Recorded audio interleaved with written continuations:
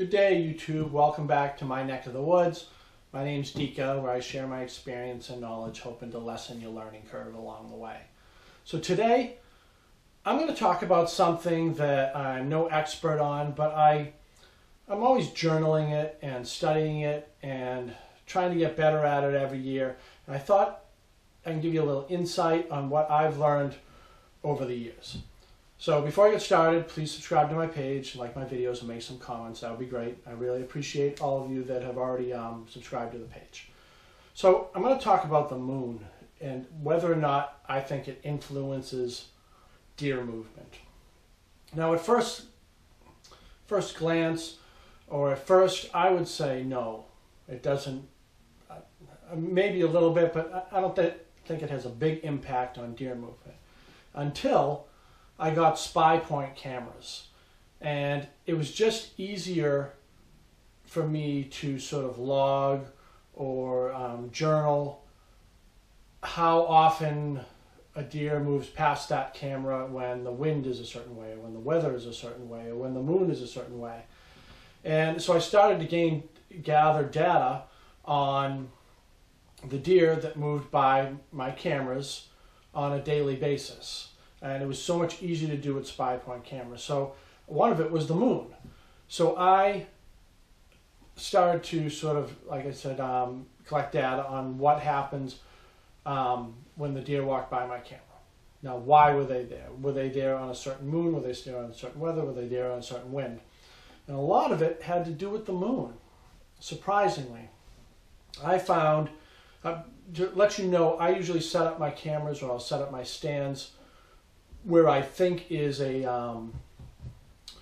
halfway point between food and between bedding. And it's a heavy run where they're coming in daily. That's where I try to set up my cameras, and I'll usually set up my my stands or blinds in the same spots. So I got spy point cameras, and I saw that, obviously you're notified instantly when the deer shows up. And well, I think the delay is about 3 minutes. And I found that the majority of deer showed up on the waxing and the waning gibbous, that section of the moon. Now the waxing is the waxing gibbous is right before a full moon, and the waning gibbous is right after a full moon.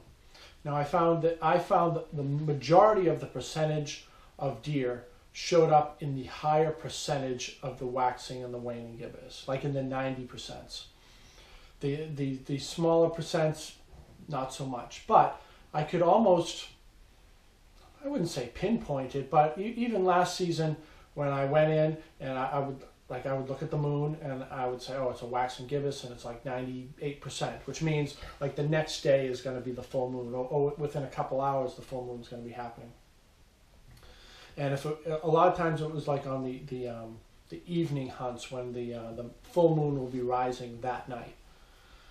So I'll go in and I'll say, oh, tonight's a waxing gibbous. Let's see what's up. I want to say 9 out of 10 times I had deer movement in front of my stand on the waxing gibbous. Same thing for the waning gibbous.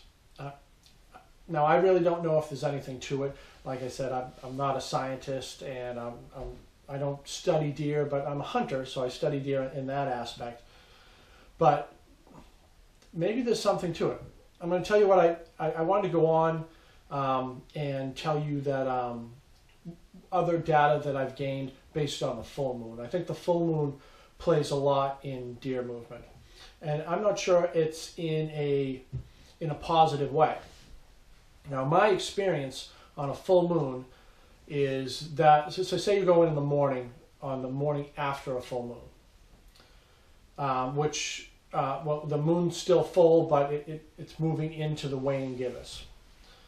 So I found that those mornings, like if you go in real early in the morning or at daybreak or whatever, almost no movement all the time on the night of a full moon. And I believe it's because maybe they had more light, and maybe they did a lot of feeding, or maybe they felt safer and there was more moving around. I think they're in bedding probably right before the lights come on. Right before sunup, I think they're in bedding. And they just don't move. Now, based on my cameras, I do see a lot of midday movement on the days of the full moon. Like it was a full moon the night before. I'll go in and I'll hunt in the morning, and I'll see nothing. And I'll see nothing on those cameras too. But a lot of times, the data would tell me that I need to go in midday, and I did that last year. I went in midday, night after a full moon, and I saw a lot of activity, and I got a lot of activity on my cameras too. So, food for thought. Take it into consideration. Obviously, I encourage people to put in the comments anything that they think and anything that they've sort of discovered.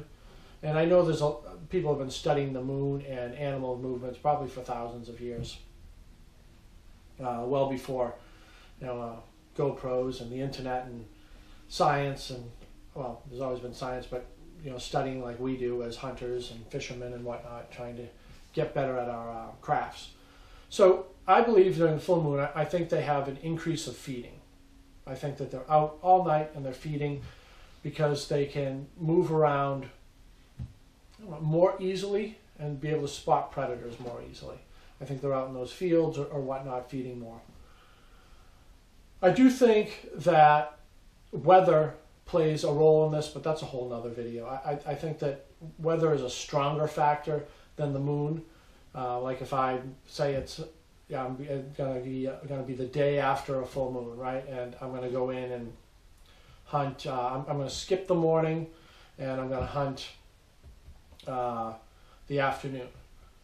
If I'm due to get rain or high wind in the afternoon, I'm gonna go in the morning.